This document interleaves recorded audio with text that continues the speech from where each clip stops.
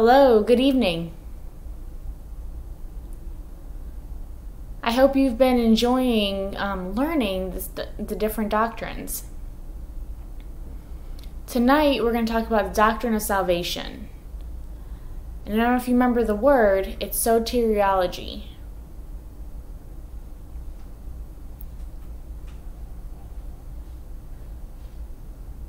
Okay, so now I've already explained in the last session about this doctrine. So now that that's done, I want to focus on explaining what it means and the definition of it. There's a few things that I want to explain. It's important that you understand what these words mean so that you know why it flows together and why Jesus did this for us. So I'm just going to define these 5 words. These 5 words are important. The first one is faith. You see the word faith here? And then the second is repentance, justification, sanctification, and this is a sign for it, and then adoption. So all these 5 words I'm going to define.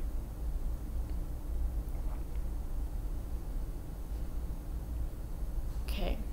Faith, I just want to explain what this means. It's just really simple word. It just means to believe or to trust. And so that's what faith means.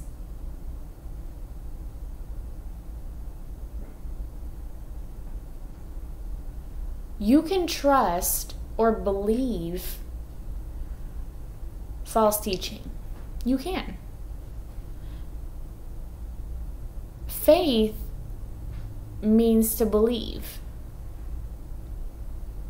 It doesn't matter, it just means to believe.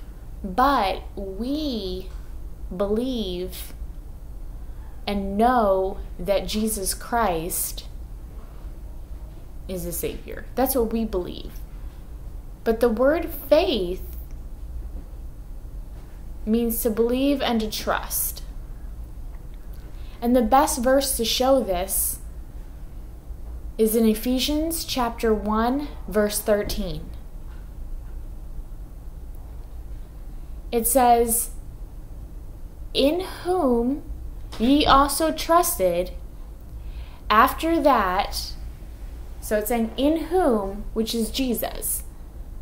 So in Jesus, whom ye also trusted, after that ye heard the word of truth, the gospel of your salvation, in whom, Jesus, also after that ye believed.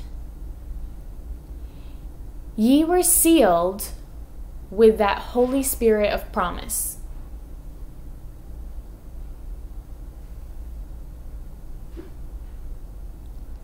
So that is faith. It means to believe and to trust. And it explains that in this verse.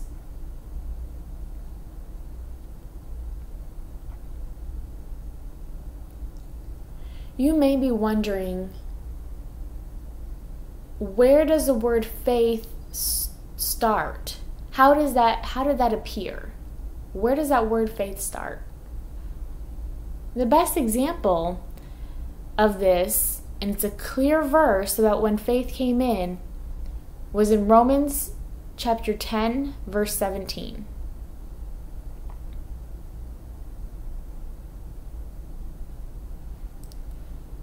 The verse says, "So then faith cometh by hearing, and hearing by the word of God."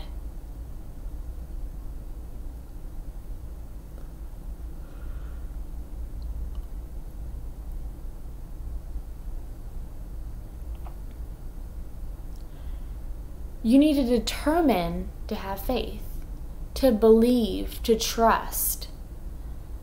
And how do you start having faith? That's by hearing. Hearing what? Where does that come from? The Word of God. And so the Word of God, as it's told to you, preached to you, or if someone tells you and teaches you about the Word of God, you meditate on that, you think about it, and then you decide, yes, I want to trust, I believe.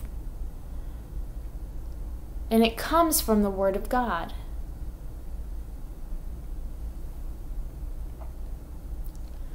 Now, if you can imagine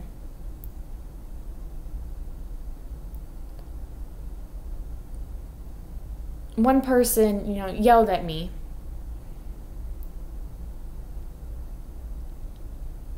They should not force and tell people about, yelled at me saying, you should not force and tell people about your religion, about what you believe. And I said, no. If they ask me, I'm going to explain. I'm going to explain about Jesus Christ and about God. But this person said, but you can't force them from yourself. And I said, no, I'm not. It's from the Bible. What I'm explaining is from the Bible. And they said, no, you can't use your opinions from the Bible. You can't tell them your opinions. That person themselves needs to get that idea on their own. Learn it by themselves. No one else can tell them. No one else. I looked at this person and I said, no. Someone can tell them. If no one tells them, they can't have faith. They can't believe. And I said, there's a verse here in Romans chapter 10, verse 14, which says, how then shall they call on him in whom they have not believed?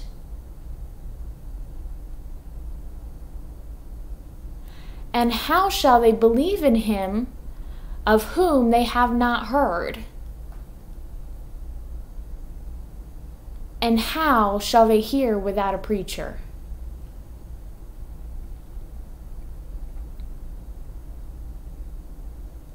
So it doesn't make sense if there's no preaching or nothing to tell them, no one to tell them. The person can just all of a sudden say, hey, I believe, but no one told them anything. But if someone tells them, they realize, oh, I want to believe this.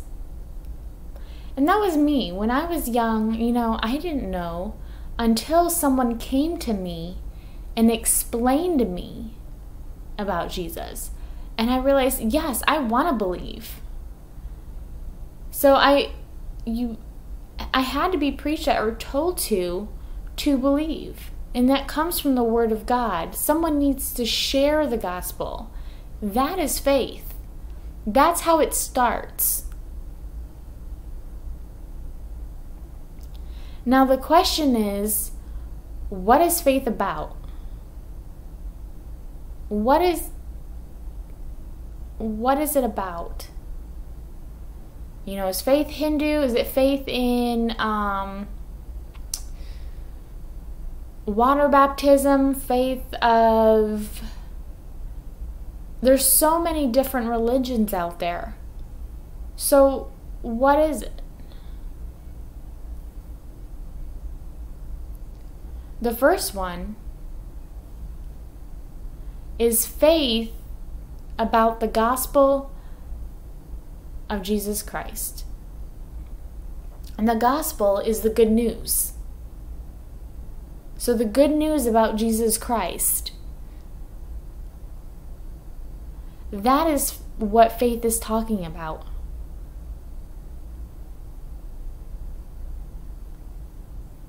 And there's a famous verse, John chapter 3, verse 16, that says, for God so loved the world that he gave his only begotten Son, that whosoever believeth in him should not perish, but have everlasting life. This gospel about Jesus is about Jesus Christ, about the Son of God. God sent Jesus to come down here on earth to help us so that we can look up and believe on him, so that we don't have to go to hell, but so that he can give us everlasting life forever and ever. There's another verse in Romans chapter 1 verse 16 that talks about the gospel of Christ.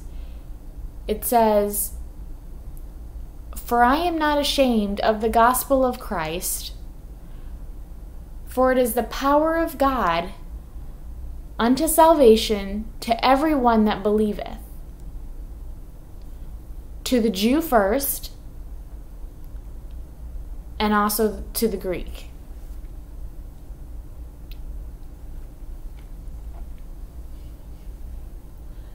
So this gospel is told and explained about salvation, about Jesus Christ, so that we can believe. And this is for everyone, the Jews, the Greek, everyone. Everyone needs to hear this. We should be excited and not be ashamed to tell people about Jesus Christ. And that spreads faith. And other people will be able to believe and trust in Christ. Because we're telling people. And that's what we're supposed to do.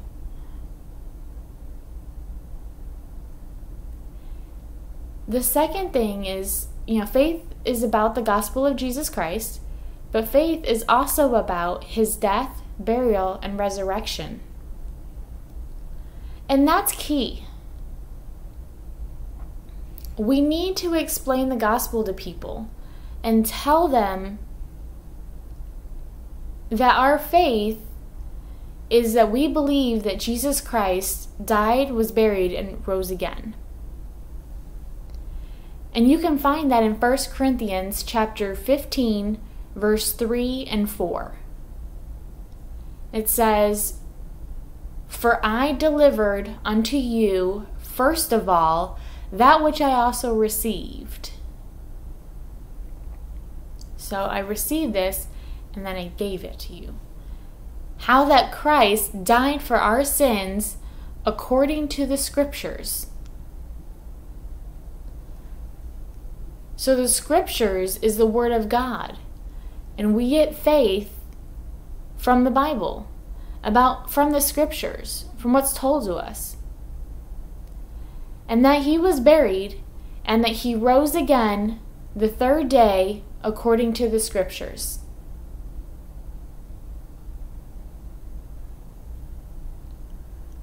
So first, he died for our sins. Second, he was buried. And third, he rose again. He rose again the third day. So died, buried, and rose. If you believe on that, that is the gospel of Jesus Christ. That is faith, believing in this. And then third is believing that Jesus is the Son of God. That Jesus is God.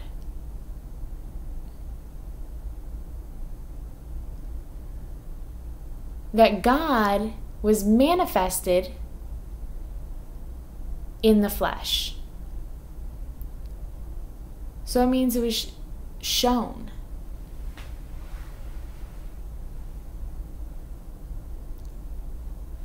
If there was no flesh, if you took that away and God just came down, his glory would be too much that we would die. It would be done. So Jesus needed to come in the flesh and was born as a babe, and his mother was Mary.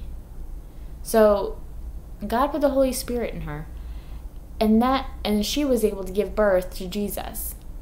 And as Jesus rose, he was equal to man so that he could help us. And then as he died and was buried and rose again, he did that so that we were able to be saved. I'm a sinner, and I'm punished to go to hell. But Jesus was innocent. Jesus had nothing wrong with him. He had no sin. But he came down to be equal to us so that he can help us. Let me give you an example of something else.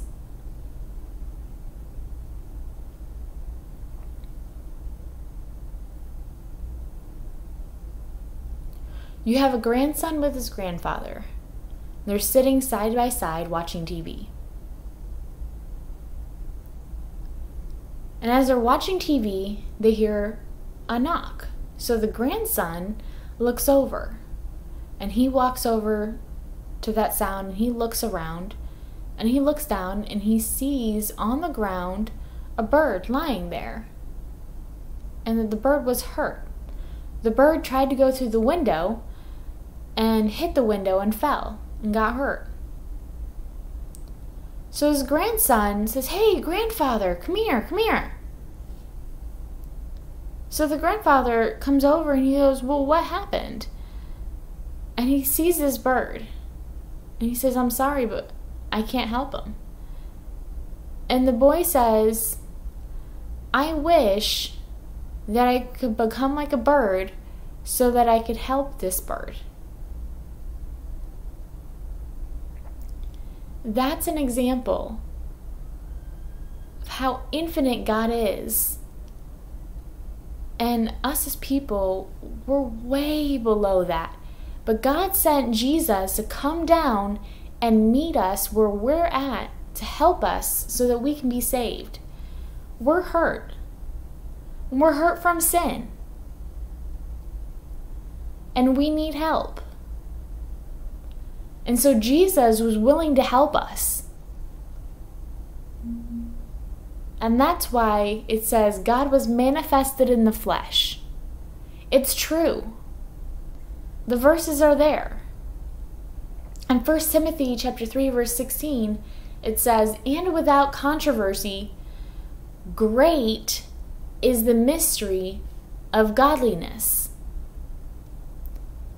So God was manifested in the flesh and justified in the spirit, seen of angels, preached unto the Gentiles,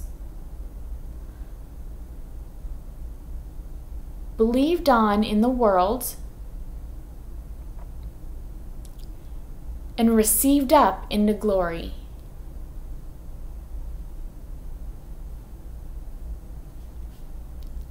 That's who Jesus is. Jesus was manifested, was born as a human, but it's God. And then he rose, and the Holy Spirit said, "Yes, this is God." And the people looked to him, and the angels looked to him. And Jesus roamed this earth, was patient and preached and helped, and said, "Does anyone believe on me or not? But that's your decision." And people persecuted him, put him on a cross. And Jesus was happy that many people believed on him and rose after he died. Do you believe on that? That's faith. I wasn't there 2,000 years ago. I didn't see Jesus die on the cross. I didn't see what had happened. But I heard about it. I read about it in the Word of God. And from that, I believe that Jesus is God. That's faith.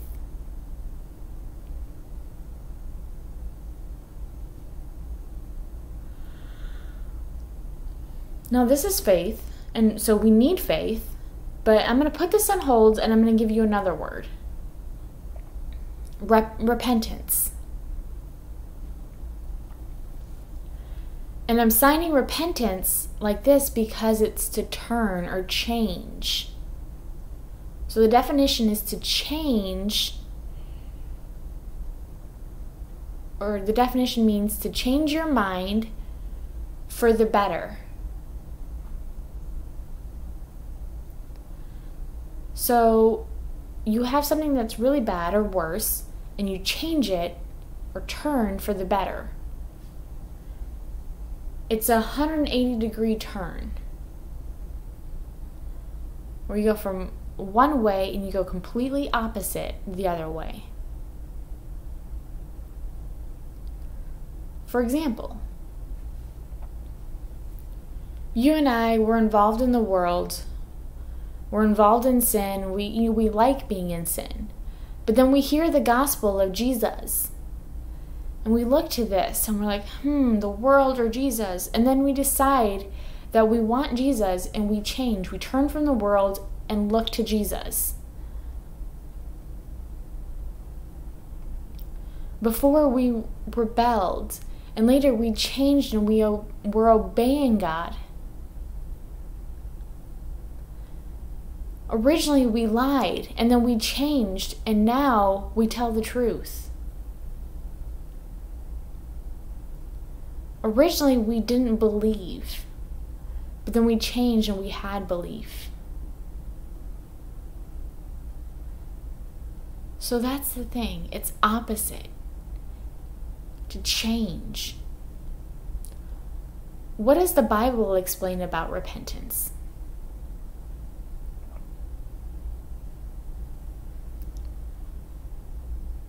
There's 3 things. So, us as humans, we have the mind, the emotion, and will. I'm going to explain and expound on each part. The mind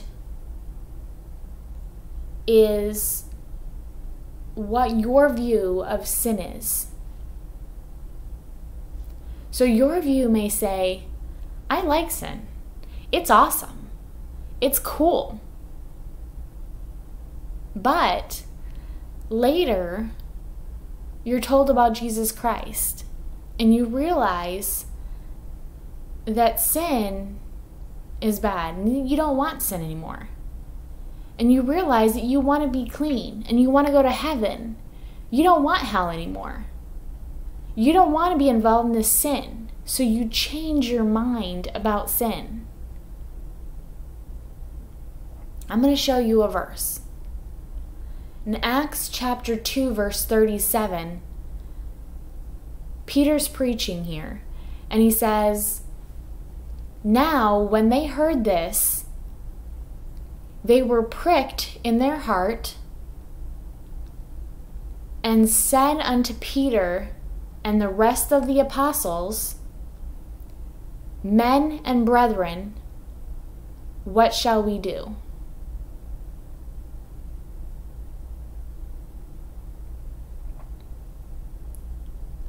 Because before, Peter preached and explained that Jesus needed to be crucified. You know, that people didn't care about him. Jesus died for you and loved you. And so they were touched and they asked, well, what shall we do? So the people changed their mind and realized that they didn't want to be mean or to neglect Jesus. So they changed their minds. And they wanted to love Jesus. They wanted to believe on Jesus. So they asked, what do they do? That is true repentance. To change their minds. The second thing is emotion. Which means to have true or real sorrow for sin and a desire for pardon. You realize that you're wrong. And that you want forgiveness. And you're like, oh, what do I do? You have this emotion. I'm going to give you an example. The verse here says, "For godly sorrow worketh repentance to salvation, not to be repented of, but the sorrow of the world worketh death." So what does this mean? So being truly godly, you want to be like God. And you realize, well, I'm wrong and I want to change. I should hate sin. I should love God. And I should put this aside. But the difference with the worldly sorrow is, I'm lost. I made a mistake, but tomorrow I'm still going to sin. It's fine. It doesn't matter. That's death. But repentance to salvation is when you truly want God. You want to be godly. That's godly sorrow. And the third thing is your will. You have that desire, the change of desire. Change from your glory or self-glory, thinking about yourself, and changing and wanting God's glory. So here's an example. Luke chapter 15, verse 21 says, "And the son said," so this is talking about the prodigal son, he made a mistake, and he spent all of his father's money. Then he realized that he needed to go back and meet his father. And when he finally met his father, the son said unto him, "Father, I have sinned against heaven and in thy sight, and am no more worthy to be called thy son."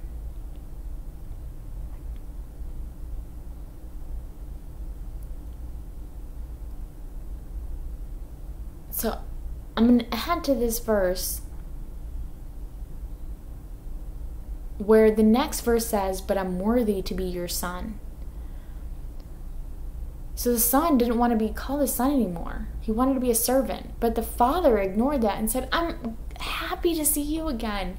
So he brought him back in and he clothed him and he had a party, a celebration, because his son was back. Now the son had true repentance. He truly changed. He thought about himself in the beginning. He wanted money and enjoyment.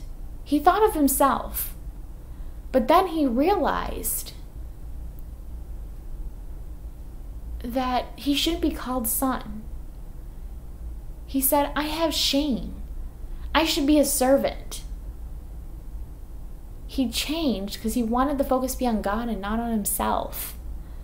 That is repentance. That is repentance of the will. So repentance of the mind, emotion, and will.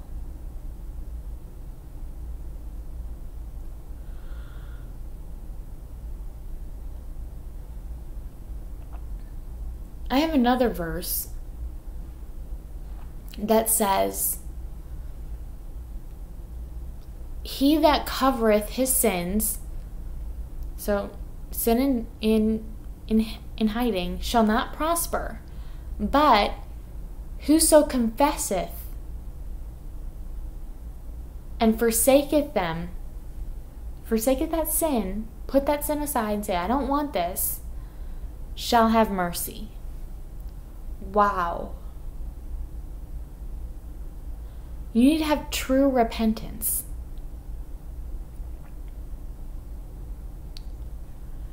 Another verse says, "For they themselves show of us what manner of entering in we had unto you, and how ye turned to God from idols to serve the living and true God."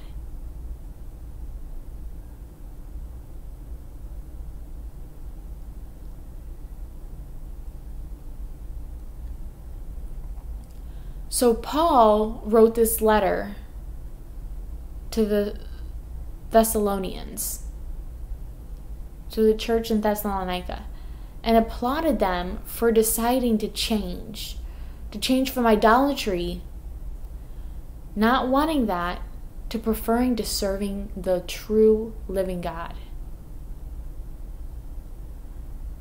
Now, they realized that idolatry, or idols, are not living. And so they put that aside and decided they prefer to serve God. That is true repentance. And so that's what the definition of repentance means.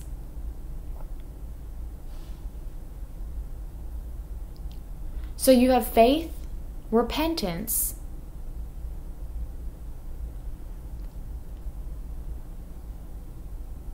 I'm going to teach more next week. I'm going to teach about justification and sanctification, about being set apart, and adoption. So have a good week. And I hope you've enjoyed learning about the doctrine of salvation. Thank you.